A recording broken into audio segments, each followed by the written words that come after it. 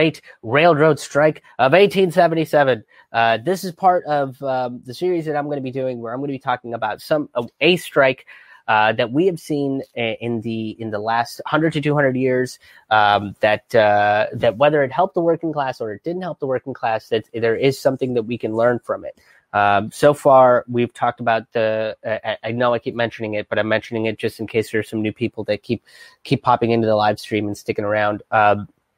1919 Seattle General Strike, 1919 Winnipeg General Strike, and the 1934 San Francisco General Strike is what we've covered. We've also talked about what it takes to make a general strike. We've talked about the current strikes and walk-offs that are taking place right now, as well as the GE protests to make ventilators instead of jet engines when nobody is fucking flying.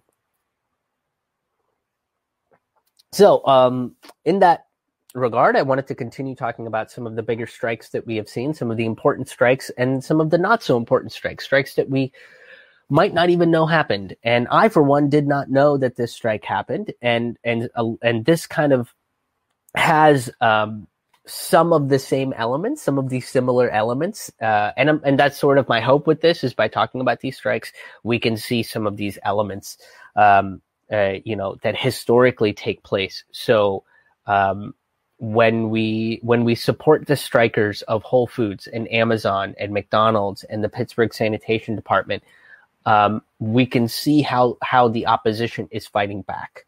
We can learn some of their tactics, so when we see it, we recognize it, and we know how not to react to it, because we know that we know what it is. So the Great Railroad Strike of 1877 was in Baltimore. That was sort of the epicenter of it, in Camden Yards, and over 100,000 workers were involved. Over 100,000 workers were involved, right? And the reason why this is so monumental is because, first of all, the railroad was the first nationalized industry in America, and at that point in the late 1800s. John Garrick, who was a very wealthy businessman, was the president of the railroads. B&O, I think he owned B&O for some Monopoly fans out there. And he was described as a visionary, right? I feel like all rich people are kind of described as visionary, right? Like, I feel like at one point somebody even looked at Jeff Bezos and was like, boy, that guy's a visionary on how to bring slavery back to the working class. I mean, that guy is a real fucking visionary. But John Garrick believed that the railroads were the future, and boy howdy, he kind of was proved wrong in America, huh? It's just like the railroads are super not around. Like, we don't have high-speed rails. It's like, go to Europe with that shit, Garrick. You know, don't bring that railroad bullshit into America, okay? We're going to invent big old flying machines over here, baby. That's what we're going to do. Right? So all this sort of stuff starts in 1873, 4 years before the strike actually happened. In 1873, there was a depression, and Garrick had to cut the salary of the workers, but none of the executives got their salaries cut. So workers lost a bunch of their salary. The executives were fine. And then again in 1877, 4 years later, he cut the salary of the worker by 10% again, because the depression wasn't getting any better, right? So he decided to cut the salary of the worker by 10%. He got together with all of his executives, with all his board, with all these people. Again, closed door meetings. None of the stuff was public. Nobody really knew about this sort of stuff, right? Got together with them, and he was like, we're going to cut the salaries by 10%. He canceled all of the other meetings for the summer of 1877 because John Garrick believed that the working class, that the employees of the railroad would be so excited about this pay cut because it would be benefiting Garrick and the executives and the company itself, that they canceled all of the other meetings that they would have in regards to how to better the company, right? He literally was just like, people are going to be so excited that we are going to get richer in a depression. You have no idea. People love us. Okay. People love us. They love rich people.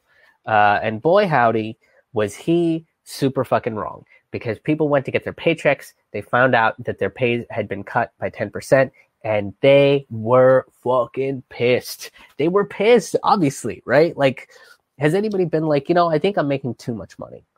I have never said that, because I've never made what could be amounted to too much money, because I've been poor most of my life. So I've never had to fucking say that before in my life. So in Baltimore, in the Camden Yards, they launched a strike, and they were like, no more, fuck this shit. We're done. We're striking. And then it caught fire, right? Like, everybody was doing it. Chicago, Pittsburgh, Frostburg, West Virginia, like all of these places started striking too, right? And it became like this railroad industry general strike is essentially what it was, right? There's very specific general strikes. So then the militias got involved, right? Because a lot of these strikers, this just wasn't about the railroad industry in and of itself. It was about the families, because their pay was dependent, like these guys were usually, it was a single, late 1800s. So women weren't really working. So it was a lot of single paycheck families, losing their means of sustaining themselves and all this other thing. So, and then a lot of their family members of the strikers were in the militias that had formed after the Civil War. And so the militias were also involved in these strikes themselves. And the militias got disbanded. Their legitimacy got taken away from them for fraternizing with strikers. This is another thing of just like, I wouldn't even have a beer with that. That guy doesn't seem like you can have a beer. You know what I mean? Like, you've heard that argument before. Like, I don't like Julian Assange because I can't have a beer with him. I can't see myself having a beer with him. And this one is like, the militia people were having beers with the strikers, and they were like, no. Somebody you can have a beer with? How fucking dare you? So President Rutherford B Hayes, in order to kind of push back against the strikers, sent the army to shut the strikes down. That's what he did. Because the militia was taking their side, they were marching, and, the army would show up and they would be like, what the fuck is this? And Rutherford B. Hayes went as far as to set up Gatling guns in Baltimore. He set up Gatling guns, and the company that was making these Gatling guns literally penned a letter apologizing to the president, being like, hey, super sorry, our bad, we can't make Gatling guns fast enough. Sounds like the people in the Gatling gun factory need to unionize, huh? To ask for better working conditions to make Gatling guns to kill other strikers. Maybe they should have gotten together and organized a strike in the Gatling gun industry to not make Gatling guns to kill other strikers. That could have been a demand. We'll make you guns, but only if you're not going to use it on strikers. That could have been a fun demand. So, because the government essentially panicked, and this is sort of the trend that you always see when these movements show up, is that the powers that be, the people up in the realms of power, freak the fuck out. They lose their shit, and they immediately turn to violence, right? They're like, we got to get the military involved. We got to get the police involved. We're deputizing children. How many kids can carry rifles? Give them all rifles. We got to, who else? Dogs. Can we put guns inside the mouth of a dog and just have it kind of throw the gun at these strikers? Who can we deputize? We got to make sure that we are still in power. They freak the fuck out. And then the strikers will eventually there was less violence involved in these strikes. But in 1877, the strikers decided to retaliate, right? Like they were putting Gatling guns in Baltimore. And so in order to kind of make sure that these militias weren't getting disbanded, weren't getting delegitimized and everything like that, what they would do is they would send militias from one side of the state to the other, like they would trade spots. So Philadelphia's militia would be in Pittsburgh, and Pittsburgh's militia would be in Philadelphia, so that like the authorities didn't know that these were militia people, right? They would just think that they were other strikers or whatever. And the strikers and the militias, who were all either veterans of the Civil War, or they were somehow connected to the Civil War. They knew military tactics, fought back against this against the army that was being sent to stop them from just peacefully assembling, right? And like they weren't being violent anyway. So now that there was this threat of violence, the strikers decided to burn some shit down. They burned rail yards down. They burned bridges down. They burned these factories down, right? Because they were afraid that they were going to be killed. So they retaliated. And Hayes continued to bring more troops. He went to Fort McHenry, and on the behalf of the B&O, brought out the American military to try to kill strikers. And this was a problem because it went back against his promise of Reconstruction, which is that troops would not be released and used against civilians in the South. And here he is releasing troops to go to Baltimore. Again, he's already got troops out in Baltimore. He's got Gatling guns in Baltimore. He's putting out more troops from Fort McHenry that are going to Baltimore, which is technically below the Mason-Dixon line. So he's going back on his word, just to make sure that we the people don't get organized, that we the people don't seize the means of our own production, that we don't gain some level of power, right? That we don't get the rights that we should be getting, just so we don't get that. So eventually, as things kind of escalated, a bunch of shit blew up, bunch of shit burned down. There's a whole bunch of violence. Eventually, it was like, we got to stop. This is getting over the top. There was the first national labor legislation that got signed because of the Great Railroad Strike of 1877, and it was called the National Railway Labor Act.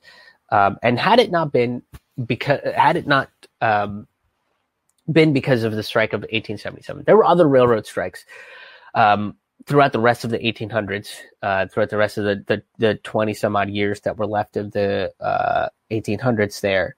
Had it not been for this initial one, this wouldn't have happened. They would not have gotten this national labor legislation done. And really what it came down to is that these workers were willing to sacrifice themselves. They were willing to sacrifice a lot of shit in order to get what they needed to get, in order to be treated properly, in order to be compensated properly, in order to fight for their human rights. And that's really what it takes. And we saw that in the 1934 general strike of San Francisco, that the strikers weren't going to let up. And that was another example where there was a lot of police brutality. The Army and the National Guard were called. Two people died. Like 70 people were injured. But they got what they needed to get. They got the Wagner Act in place. They were able to get a 12% wage increase. They were able to get away from having to bribe shipyard bosses and things of that sort. They were able to get what they needed to get. So if we stick with these strikes, if we stand in solidarity with each other, then there's a very, very good likelihood that despite the tactics of violence, despite the tactics of media manipulation and propaganda and lies being spread around, you know, communism and all this other shit.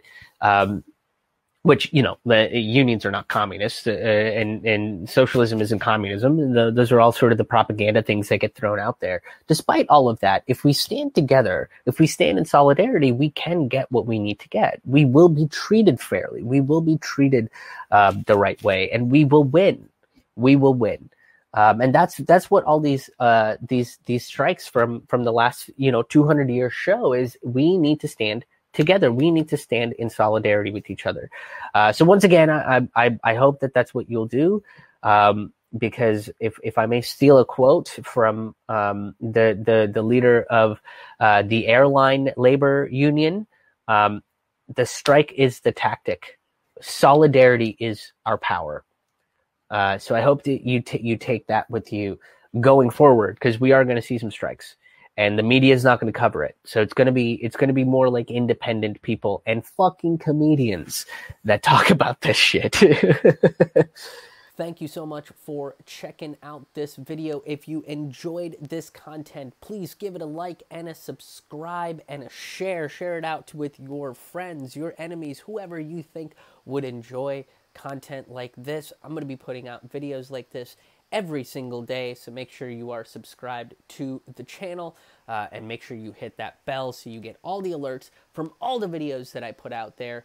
And if you have the means to, please consider making a donation. I know we are all in tough times, but if you can become a sustaining member or make a one-time donation at ramennoodlescomedy.com/donate. You can check out various different ways of becoming a sustaining member, or just make a one-time donation. While you're on my website, you can also check out all of my past comedy albums, which are available on all of your favorite streaming and downloading websites, if that's a way that you say that. But they're also available on Bandcamp, which right now is giving the most back to artists. But also on my Bandcamp, they are all available for a pay what you want. If you would like to enjoy some live stand-up comedy albums from me and you don't have the means, if you're in tough times, that's totally fine. You can download it for free. Go ahead and get it for free and enjoy it. Or if you do, and if you want somebody else to enjoy it, you can get it to them as a gift.